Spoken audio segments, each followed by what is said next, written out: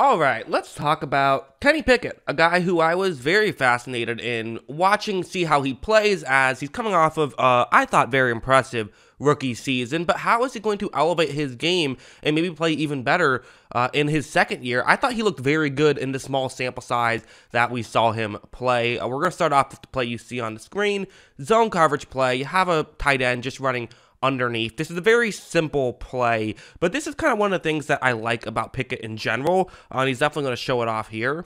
Watch how when the play begins, he takes the snap, looks over in that direction, and there's, again, it's wide open, right? Easy completion. This should be a completion. If, in fact, I would actually go as far as to say if Kenny Pickett didn't pick up the first down on this play, it would be actively a bad play. In fact, I think you could argue every single Pittsburgh eligible receiver is open on this play. All five could be getting the first down. So interesting defense there by Tampa Bay. But here's what I like about Kenny Pickett, and here's why I've kind of, really since he's entered the league, been a Kenny Pickett defender, is look at him right now. He's in the throwing motion. He makes his decisions so quick, and quite frankly, he is an NFL quarterback.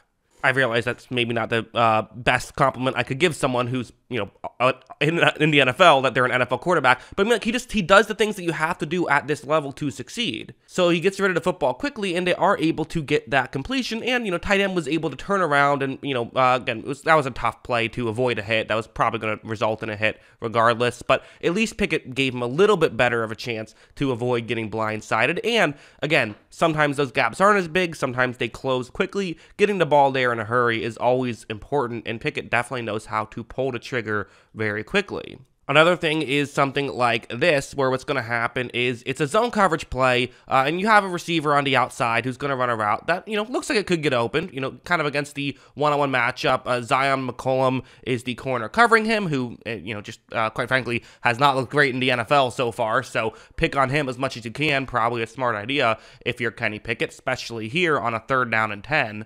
Pickett is going to take the snap right here, but there's pressure, so this is not an easy situation for Kenny Pickett. But again, one of the things I really felt like he didn't get enough credit for coming out of college, and people have kind of started to give him the credit he deserves now, is his athleticism. The guy moves incredibly well, which definitely makes things easier, where he doesn't have to stand in the pocket here. He already knows he wants to throw it towards the top of the screen, so why not run in that direction? It'll also make the angle to make the throw a little bit easier.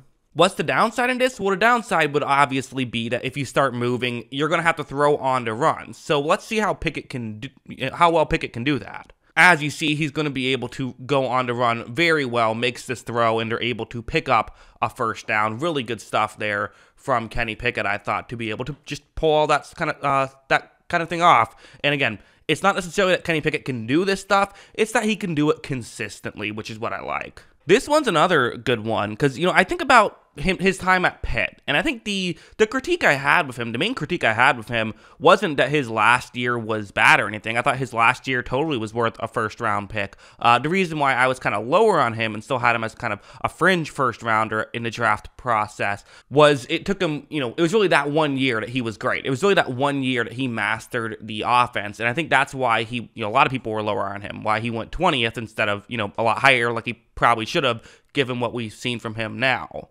But something like this is a great example of kind of what we saw his last year at Pitt, and a good chunk last season with Pittsburgh as well, is him just sort of mastering the offense and knowing what he has to do. The way the play works, it's not the most difficult concept, right? I mean, typically it's that over the middle route that you want to hit, as there's a receiver running a deep route that should push to safety and corner in that area further deep. Someone underneath should get a linebacker there. Hopefully over the middle there's a window to make the throw. So okay, Kenny Pickett is going to take the snap. He runs a play action, looks over in that direction, and is it open is certainly up for debate. I would say as of right now, it isn't open. So Pickett cannot make this throw now, and he could throw a check down if he wanted to, but that's not really open, not really going to give him too many yards. So, I mean, it's open, it would be a catch, but just not going to get you too many yards. So I think Pickett is wisely not going to make that throw, but you can't throw it further deep now. What do you do?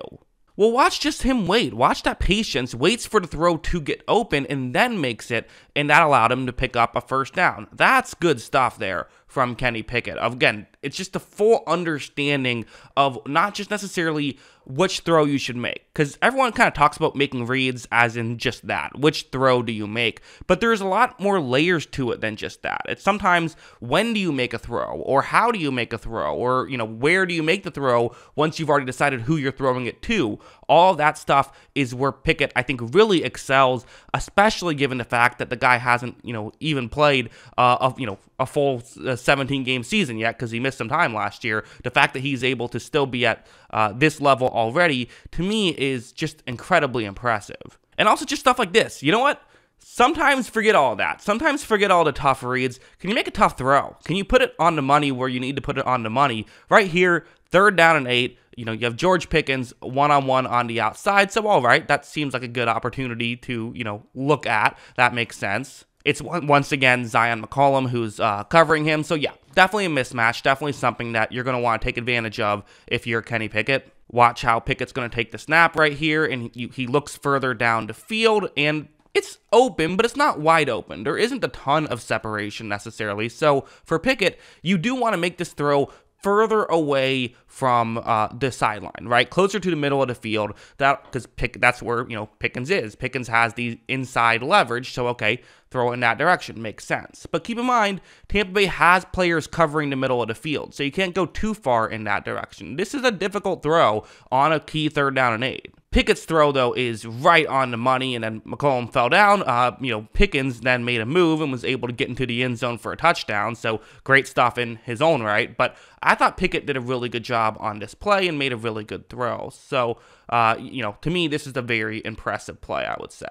So what does this all mean? I don't know if it means a ton. Again, Pickett is someone who we expect to be good this year. Like, he's coming off a good year. I guess, you can think of other players who have had good rookie years and then have regressed, like a Baker Mayfield, like a Mac Jones. But I'm not necessarily going to just assume that Pickett will follow in that direction. The best indicator of future success is past success, and he has shown success in the past. And I do think has looked maybe even a little better here in this preseason so far. It's such a small sample size, it's hard to say, but he just feels like he has such a command for this offense, and that's really one of the things that you have to like about Kenny Pickett, I think, is how well he has command of this offense. So again, what does it all mean? I'm not exactly sure, but it's very fascinating. It's just a very fascinating thing to see. And hey, it was also cool to see George Pickens do what he can do. So, what am I expecting from Kenny Pickett this season is an interesting question.